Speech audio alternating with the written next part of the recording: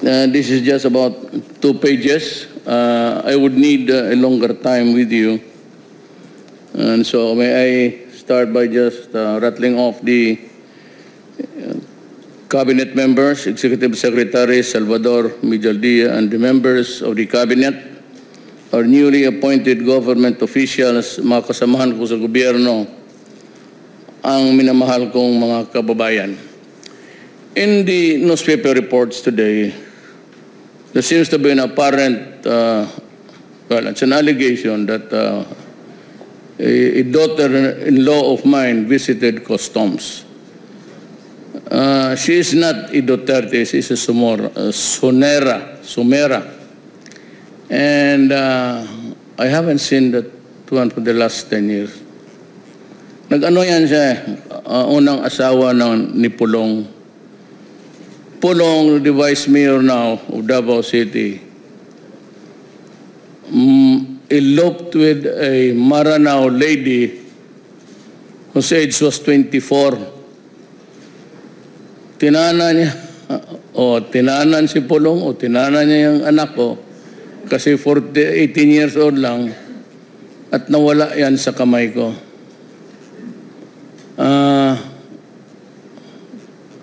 One of my sad events in my life because I never saw him for more than 5 years. Until yung nalaman ko na nagkaroon na ako ng apo, so I sought him out and made peace with him. Naghiwalay na yan sila. She is now married to a Sumera. And si Pulong naman, just like the father, married another woman for second time. Pero ganun lang ang buhay. Na ito naman si Mans Carpio, ang tatay niya, kapatid niya, si Ombudsman Morales, Carpio Morales. Ito, abogado ito. Long before yung mighty king, ang office nila ang nag-handle niyan. I don't know if Bebot Belio has divested his interest there, but sila yung mga puro Ilocano, Bebot Belio, marami yan sila. At ang anak ko was lawyering for the mighty king. Siyempre, piliin mo yung clinting may pera. Pero sabi ko, kung hanggang dyan, okay lang, sabi ko. It's lawyering. Nobody can question us, and even I, as a matter of fact, it is just part of our profession, our vocation as a lawyer. Alam naman natin mga abogado. Pero wala kaming tinanggap. At ang sinabi ko naman sa inyo, if any of my children, at right, sabi ko sa pingalanan ko na kaagad, si Mayor Sara, si Pulong, pati si Sebastian. Kung yan ang pumasok doon sa may hiningi na illegal or graft and corruption, I told you before, I am ready to step down as president. I will not hesitate and cling to power when it is no longer productive of me as a human being. Gusto ko lang malaman ninyo. Wala akong illusions dyan sa presidente. As a matter of fact, if I were to turn back the hands of time, I would have decided differently. Maybe. Yan ang ko. So, I am now scouting around. Yung PCGG kasi is focused on the wealth of Marcos.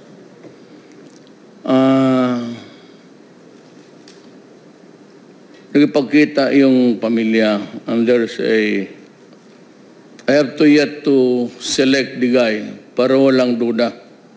Baka sabihin na naman nag-house siya o there's a back channeling. But the Marcoses, I will not name the spokesman. sabi nila na they'll open everything and probably return yung nakita lang.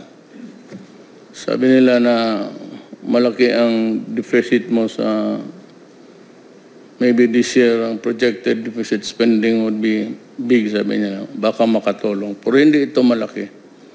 But we are ready to open and bring back, sabi niya, pati yung FU gold bars. Hindi ganun kalaki. It's not the Fort Knox. It's just FU. But sabi nila, isauli nila para walang ano. And the only reason really was, sabi nila, that the father was protecting the economy. And of course, the eventual kung maalis siya. But he was thought of regaining the Malacanang, and that is why ganito ang lumabas, parang naitago. I will accept the explanation. Whether or not it is true, wala na eh. And they are ready to return. How much they would give me an accounting. Trying to look for a guy not identified with anybody to handle the negotiation kung gusto nila. I'm looking at the former Chief Justice. Sila na mag-usap. Then another CPA and maybe a representative of all that is accepted also by all.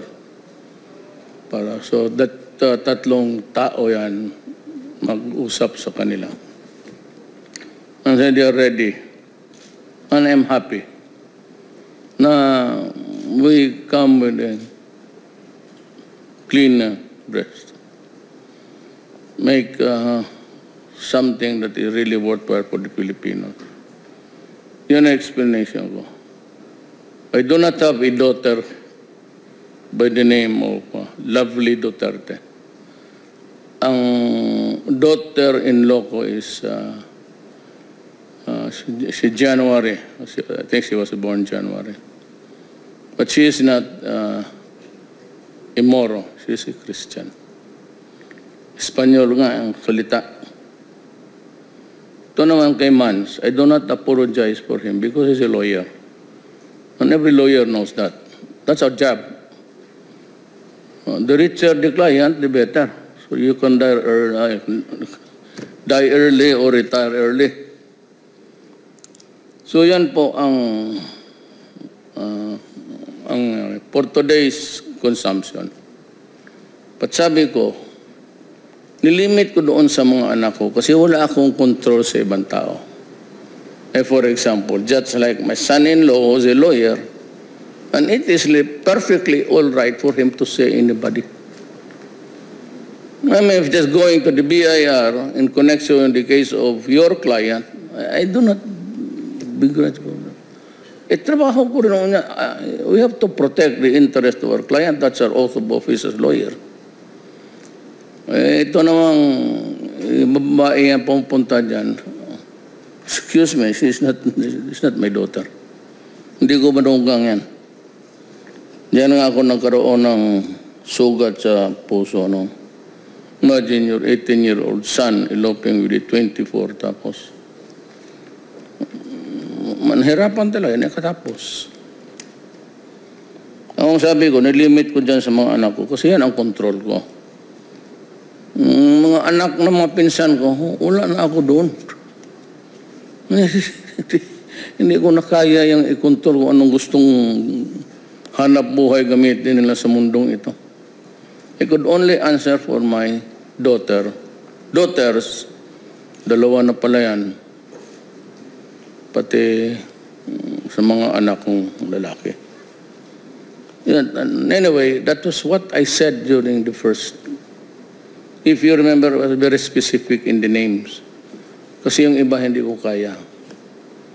Itong si Lovely, they separated 10 years ago. I haven't seen her for the longest time. Mga anak nila nandoon sa kanya. So, not the kind of event that would prompt me to insist on resigning. Pero kung sabi ko sa mga anak ko, if they are into it, just call my attention, remind me of my commitment, and I will resign. Hindi ako yung kapito ko. That's one. The second one is, itong PCGG kasi is focused on the Marcos wealth. Gusto ko tanggalin, pero baka sabihin naman ng mga tao, on the verge of discovering something, ayan na nga, binuwag na tuloy yung PCGG. But I will create another office. I'll just name good government. Pero meron na kasi maybe an anti-graft. And I'm looking for somebody to handle. Yung anak ni Bebot, siguro kaya niyang hawakan. Ayaw mo? I'm really looking for somebody. Kung may makuha ako na meron akong gustong kunin pero hindi na papayag yun. Justice talaga. 1 or 2 or 3. And maybe a lady na yung not identified with me nor identified with the other group. I need somebody na kasi matagal yan. Si Justice Sereno made insinuations that siya yung tinuturo ko. Actually, none of the above. I was just generic yun. For those guys, sinabi ko na, well, I said there's a lady in, at ako naman, I rely on documents that are given to us here in the palace. I do not put a premium of truth in it, actually. But something that is transmitted to us officially. And if that is the situation, I have to make it public. I cannot make it a secret. Because then people will say, pinaalam namin niya, wala namang ginawa. But yung sabi niya na trips niya abroad, I don't know. What I gathered from the papers was that she was traveling first class. Kami, maski noong congressman ako, we were allowed to travel. And ang pwede lang sa amin really is business class. But if the airline decides to upgrade you because you're a congressman, ganon, well and good. But public money spends only for yung mura na business class.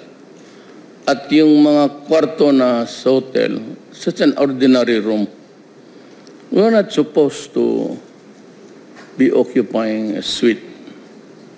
The only problem, at baka mabalikan ninyo ako, when I go out of the country and visit nations, sila yung nagre-reserve ng kwarto. Usually, it's the presidential suite because there's a room, a receiving room, tapos dalawang kwartos, security mo, pati yung iyo. Kaya may caveat ako dyan. I am also, pero karamihan kasi binabayaran ng host country. They offer na sila na ang So, yan ang score dyan. Para malaman ng Pilipino kung ano ang laro ng buhay sa Pilipinas. Itong isa, I will read the official. Bakit ang ombudsman, matagal na siya dyan, natapos na lang ito si Aquino, why can't they just wind up the cases against the senators? This is not a brief. Hindi ko man kapartido yan si Estrada, pati si sino tong isa? Taga Cavite. Hindi naman. But yung kaso nila hanggang ngayon, you know, it's sauce for the goose, sauce for the gander. If you allow a certain person to post a bail, there is absolutely no ground, legal or otherwise, na bakit yung iba hindi mo rin gawin. The latest is Gringo Hunasan. Gringo run sa, wala kaming but naawa ako sa kanya because hindi klaro eh. At ang batting average ng conviction, sinabi ko na sa inyo, sa ombudsman, cases filed, is 2 to 8. 8 is acquittal, 2 ang conviction. Bihira. At itong mga ombudsman, I was once also an accused sa ombudsman. Corrupt rin talaga yan sila, ang mga investigador. I'm telling you. And I can bring forth the record at basahin nila ulit. But eventually, hindi talaga ako pumayag. Naghingi siya, sabi ko, I told him, anong kasalanan ko dyan? I'm a prosecutor. So eventually, umabot ako sa Supreme Court. But at a great expense sa abogado. And I was exonerated. Ang maawa ako dyan, itong style ng graft and corruption sa ating bansa. Pag sinabi ng mayor, tawagin ka, pirmahan mo to, yung auditor pa dito, sir, automatic pipirma yan. Kung magsabi na yung mayor, putang ina to, ano ba? And yet, they are the ones naluluto. Malaman nila yan magpunta ng, wala pa naman barko. Wala na yung barko, Davao, flying Davao, Manila. So they had to go to another province, board a ship there. Kita mo yung barong nila na puro putas na. And only to be acquitted. Yan ang mahirap sa file. So many cases that they cannot handle. Basta pagsabi na dyan, there being a prima facie case, file mo lang yan. File. Para may output lang. At the great expense of the human emotion. Hindi ba ka? Tapos yung iba, yung defavored nila, hanggang hindi pa na ito yung inuna yung mga kalaban. Tawa ako dito kay Greg. Sabi ko, then the measure of standard of granting bail and whatever legal remedies below, you give it to the others and give it to your enemies. Para kaya itong dalawang without really casting alam mo, itong mga justice Supreme Court, wala akong problema. But the way things are being run, kagaya na itong sa contraceptive, dumaan na yung ilang expert. Tapos sabihin ni Sereno na it causes abortion. And yet, nagbili na tayo ng medisina, expecting that it would be needed by government para maumpisahan na. And until now, 2 years ago, nag-expire na yung medisina, Sereno is sitting on it. What's the problem, ma'am? Gumastos na tayo, bumili na tayong medisina, tapos nag-expire na lang, a simple 3 sentences would say, if you are going to deny it, we deny it because it is an abortive substance. Hanggang yung wala. And yet you call us for this slow movement of. There is something terribly wrong in our country, I'll tell you. Very, very wrong. Me, I have my faults, plenty. Pero not enough to sabihin mo na mag-resign ako dahil nagtanggap ako ng pera, niluto ko yung, I do not go into it. If it's my son that's lawyering, I will not interfere. Yang si Mrs. Sumera is not a Duterte, mind you. At ang sinabi ko na sa inyo noon pa, I can distinctly remember I said, if somebody goes to your office mentioning my name, dropping my name, consider the subject matter denied. And do not allow my son or daughter to enter into your office to talk about something. You can always stand up, open the door and say, Ma'am, sir, Mr. Duterte, Mayor Duterte, the door is open. Kindly go out. Yan lang naman ang hini ko sa inyo. At sinabi ko, kung kayo yung magpayag, budyakan ko rin kayo. Bakit kayo pumayag? I will go after you for consenting to a corruption, not only by you, but including my children. Idemanda na ninyo. Wala akong pakialam dyan sa... I have sacrificed thus far to remain floating in public office now. I said I've never lost an election from the time I won the vice mayorship in 1987 until the presidency. Bakit ko sayangan yan? Ano ba naman ang gusto mo pang sa buhay? Yun lang. Wala akong kudos. Simple lang ang gusto ko. Quiet life.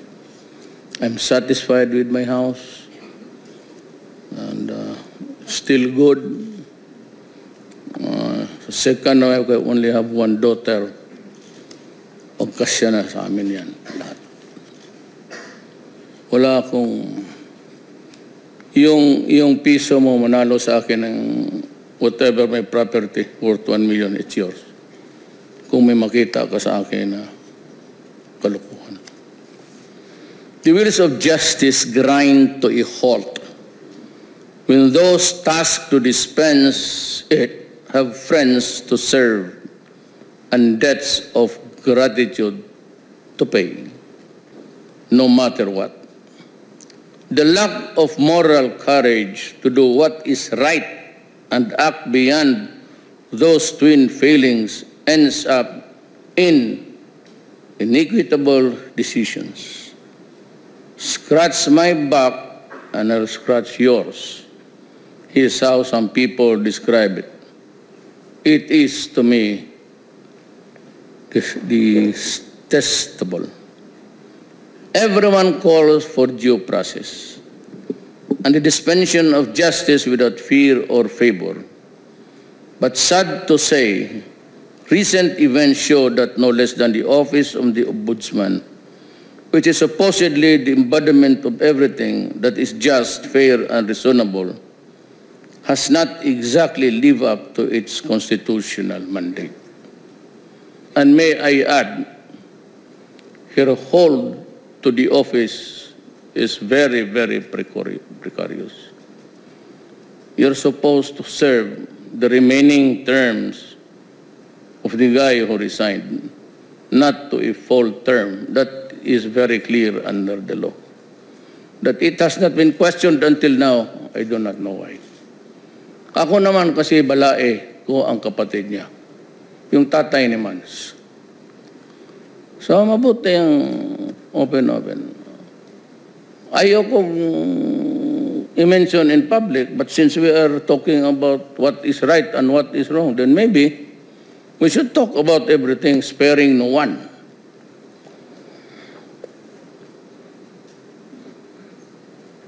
The Office of the Ombudsman rightly stresses the importance of due process of law.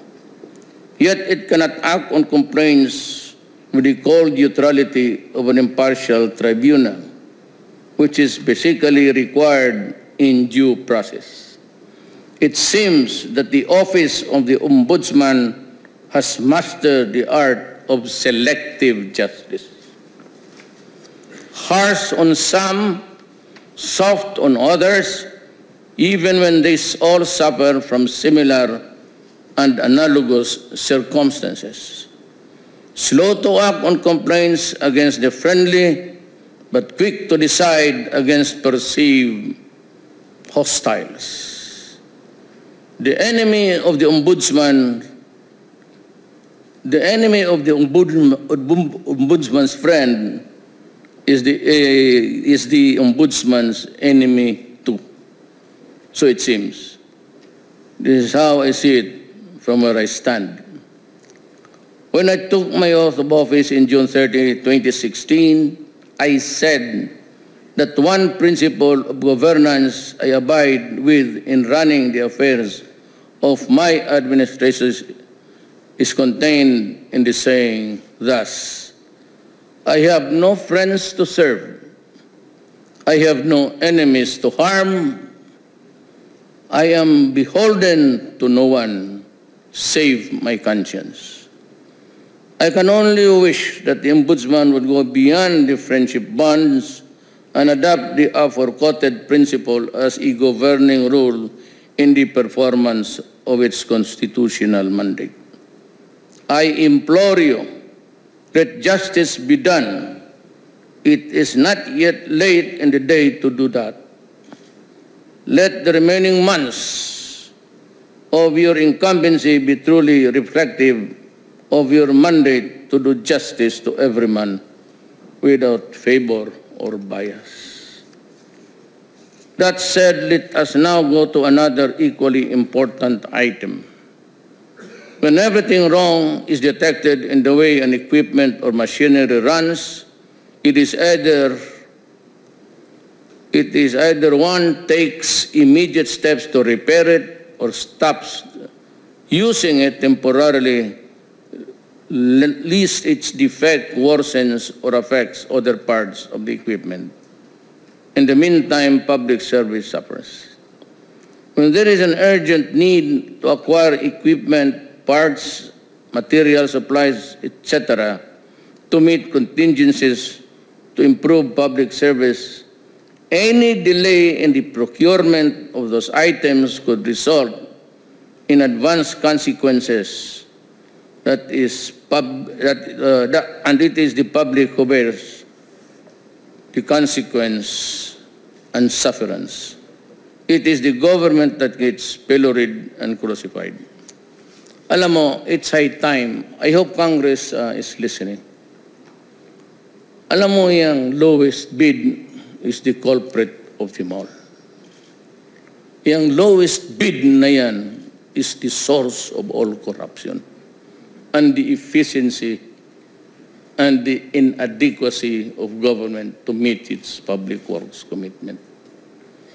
Kasi yung lowest bid, yung highest bid, well, I do not have to mention, but Consonghe, Ayala, etc., may equipment, may tao, may kapital. Then the next, ang lowest bid itong wala, laway lang yan. Pag nakuha niya yung lowest bid, wala mayang kapital, walang equipment, wala lahat.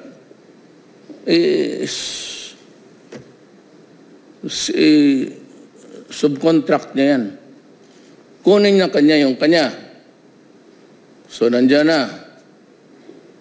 Kunin pa ng Office of the President, kunin pa yung technical, mayor, hanggang doon sa barangay captain. Pati barangay captain kasi magpirma ng public work. Doon nagkaletse-letse. So, yung 100 million mo, 40 million is about, yun lang ang babalik sa tao. Kasabi ko sa kanila, kunin mo. Alam mo bakit ganito? It's now August. Last year, I became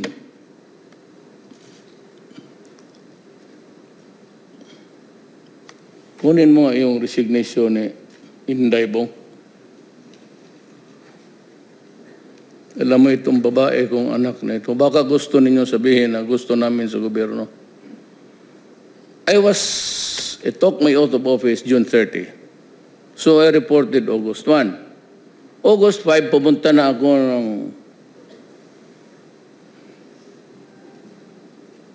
butit, tinago natin ito. Pumunta na ako ng AFP Viluna.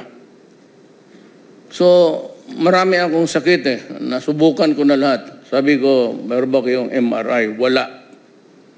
AFP Medical Center. Meron ba kayong hyperbaric to arrest the spread of gangrene? Wala. Lahat. Sabi ko, sige. Ang good that si Sir Binjokno was there. He kept on nodding. Okay yan, okay. Lumaligaya ako. Gave them half a billion. Tapos yung main building ng ospital nila, yung drainage, umaakyat na yung... Sabi ko, paano magagaling itong mga sundalo kung ganito?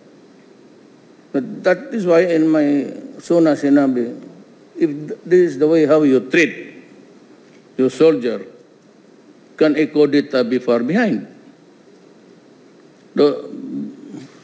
Kasi, meron kaming hospital dyan, dispensary lang sa PSG, minor o yung mga sugat na sugatan, nagpapahinga dyan. Alam mo, hanggang ngayon, August na, wala pa ang makinarya. Walang MR, walang hyperbaric. Kaya in my speech, sinabi ko, ba't narinig niyo?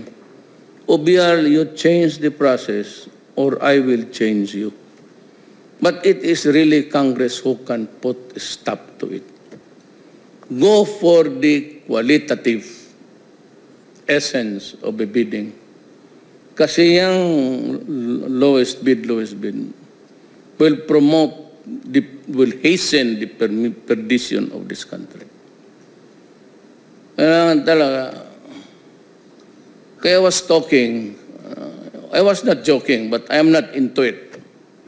For the Philippines to really go up, sabi ko, ang kailangan ng mga tao is not martial law. Go for, ginawa ni Cory, revolutionary government. Pero huwag kayong magtingin sa akin, hindi ako pwede dyan. Na you declare all positions of the government vacant and change all. Ang mali lang kasi ni Ma'am Aquino was, binigay niya uli sa mga politiko. So, balik. It was the golden opportunity. Let me also say that hindi naman pwede yung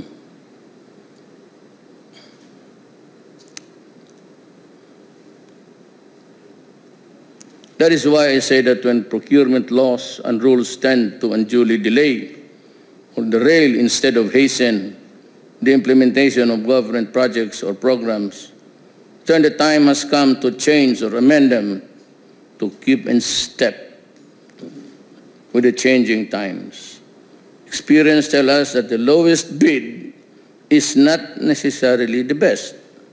And I'm telling you, as mayor for 22 years, congressman for 40 years, one term being the vice mayor of my daughter, talagang itong bidding is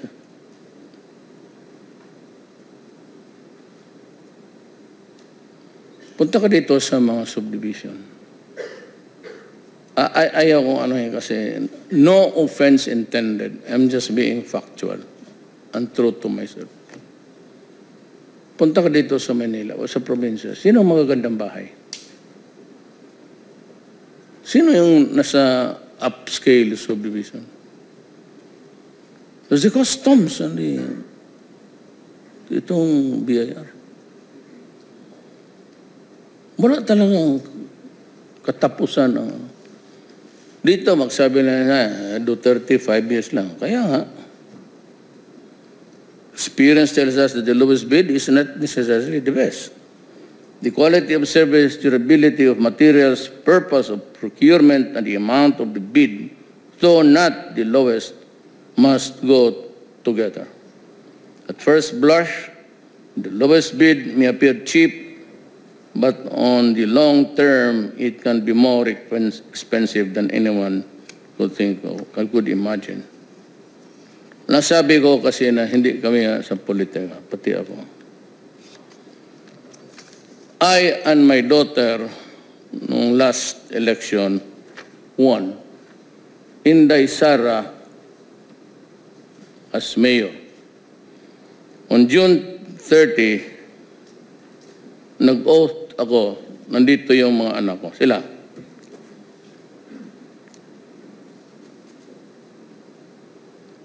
Iniwan ni Inday, pagkatapos ng oath ko, bigay ko sa inyo. His Excellency, Excellency pa ang tawag tatay niya, Rodrigo, tawag sa akin, Mayor, nasaan si Mayor? Your Excellency Rodrigo Roa Duterte, President, Republic of the Philippines, Office of the President, Malacañang Palace, Manila. I hereby tender my irrevocable resignation as Mayor of the City of Davao, effective immediately. I cannot devote my full commitment to do my work, and I am unable to discharge the functions of the office due to personal and health reasons. Media can have this after. Kung sabihin ninyo, kami na nag-resign, it took me several days to masimas lang. Pero yan, anytime pag napiste ang utak, then aalis siya. But then that is the only side of the situation. The other side is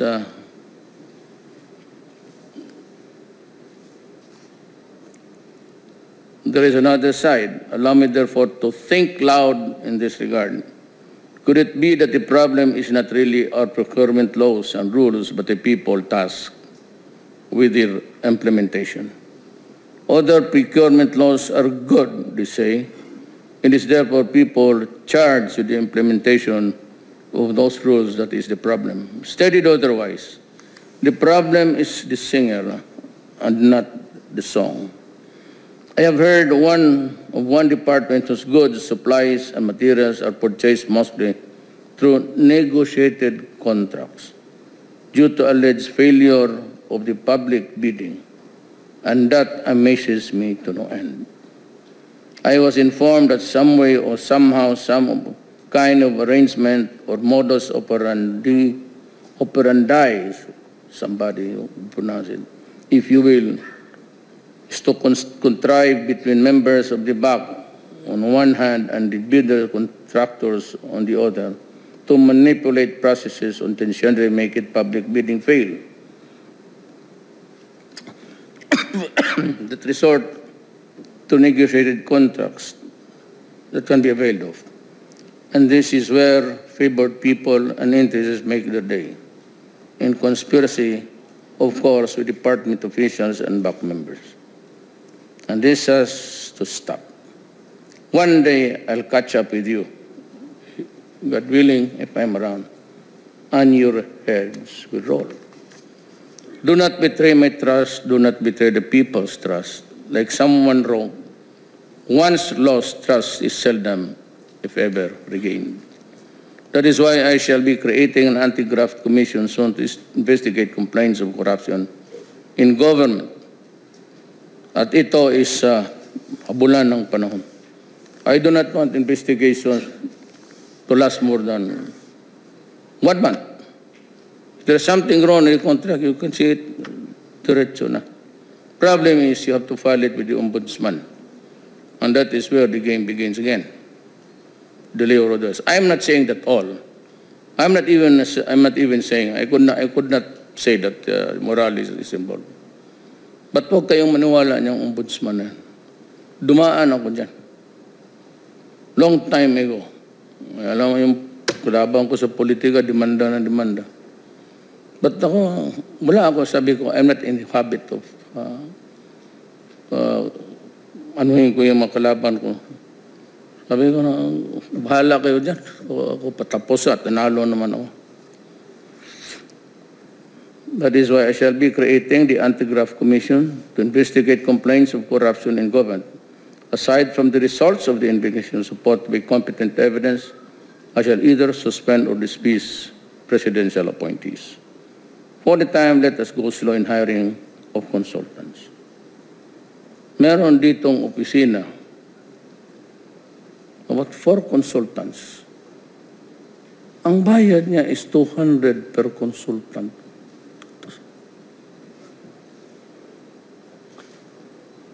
Tapos, siyempre may mag-intervene na Jose. Kakasabi ko lang yung sweldo ninyo, pati yung magdaan dyan sa Malacanang, it's either joke, no, sunny, and what 4 consultants, 200,000. Mas malaki pa sa sweldo ko ang buang, Jose. Kung ganon, hindi na sana ako nag-presidente, nag-consultant na lang ako. We have experts in government from whom you can consult when you need arises. Avail of their expertise, seek their assistance.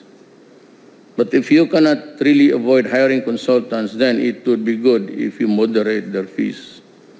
Excessive fees cut into the budget. Be careful with public funds. It is not money that you are at liberty to spend at the people's expense. Let me end by welcoming you into the administration. I expect to work with all of you up to the end of my term. Wala akong ano sa inyo. I mean, this far, I think we're good. But sinabi ko lang talaga sa inyo na ako yung medyo sa talagang matindi ako dyan because I was once a fiscal, a prosecutor. And I was also one of the 2 tanod ba yan, the predecessor of ombudsman. 2 lang kami sa Mindanao. I was one of them. Kaya ako yung umiikot ng Mindanao, nagpo-prosecute ng kaso. Kaya ko talaga iniiwasan ko yan kasi nakakahiya Titindi ka dyan, babasahan ka ng demanda ng pagnanakaw. Ako naman kung hindi totoo, but you know, it's a very humiliating thing. And I dread the day na ako rin. Kaya maingat ako sa yung mga ganon. Itong mga tao talaga malalakas. And ang problema kasi, hindi kayo. They enter government service for the comfort of it, the money. So, nasa inyo yan. Noble is here. I was around when he was a rebel of Mindanao. And his complaint was corruption. Danny is here. Nagrebelde sila because of corruption. Kaya kinukuha ko sila, sabi ko, tumulong kayo. At baka, ito kasi demokrasya, hindi ko solo. But if you are, at least there will be mitigations in how the money of the people is spent. Ako nag-divulge na ako ng ano. I said, I repeat, that lovely Sumera is not my daughter-in-law. Mans, the husband of Inday, is a lawyer. Hindi wala tayo kasali dyan. Basi kami mga abogado.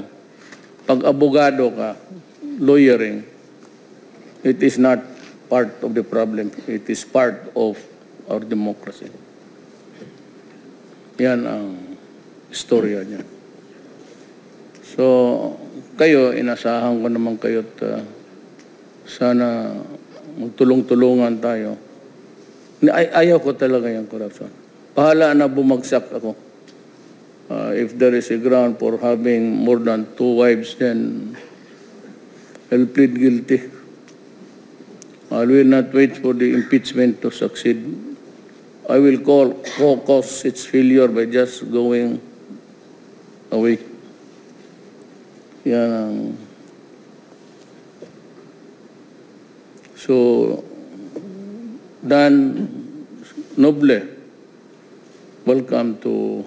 Then you'll find out really how we can improve. At least wag na lang yung na yung pera ng gobyerno hindi ma-dissipate. Ma'am, ano bang trabaho mo bago? Kasi naghahanap ako ng may mabakante. DSWD is vacant. Hindi ako hindi galing sa akin yung sabi na ginamit yung pera ni Tigualo. We did not. Dumating yun sa kamay ng mga congressman sa mga, well, of course, from military maybe. But hindi galing sa akin yun. Otherwise, I would not have reappointed her. Kasi doon sa kampo ng NPA, may nakuha silang yung mga envelope na doon nakapasok yung pangtawid. Ako naman sinabi ko naman to. Let me be very clear. To the communists, makinig kayo. Wala akong pakialam kung yung pera nakatanggap NPA na mahirap. O law-abiding citizen sa barangay na mahirap. Puro yun ang kailangan ng kain. I don't give kung ano ang ginawa nila sa pera. Ang akin lang sana, huwag ka magbili ng bala, pati baril. Ba't sa liit naman na bagay na yan, ibigay mo sa mga mahirap? Panahon pa ba sila mag-isip niyan? Kaya, Secretary Tigualo, you're barking at the wrong tree. That is what I told the military. I'm not so concerned about money reaching the hands of the NPAs. Especially if that money bought something to eat, wala ako dyan. Pero pagdating na, nagpadala yan doon sa, nagkalat yan sa Congress. Wag mo akong, sa akin okay lang. Because I used to do that when I was mayor. Maghingi ng medisina, maghingi ng pagkain, pinapadala ko. Nga, magbili ka ng bala, pati baril, problema mo yan kung patayin ka ng sundalo. Marami kasing lumalabas na hindi nga tama. Wala ako. Basta ako, Pilipino ka, period. Pilipino ka, gutom ka, o sige, may pagkain. Pilipino ka, doon ka sa komunista, magbili ka ng bala, kung pinatay ka ng military, problema mo yan. Ganoon kasimple ako. And I have to defend this, my out of office, and everybody else is here, is simply that you have to protect the people and defend the integrity of the Republic of the Philippines, period. Wala niyang martial law na yan. Means nothing. Ako, may advice to a president who wants to change, do not go for martial law. Gawain lang issue. Go for a revolutionary government para tapos lahat. Ngayon ka na, kung magawa ni Cory, bakit hindi mo magawa? Bakit? May monopoly ba dito sa pagmahal natin sa bayan? Yun lang, I've taken much of your time this afternoon, but I have to explain my position to. Otherwise, mahirap na mula ang kinang believe sa inyong appointing power. Otherwise, I think you'll not be working for me. Salamat po. Thank you very much, Mr. President, for your message.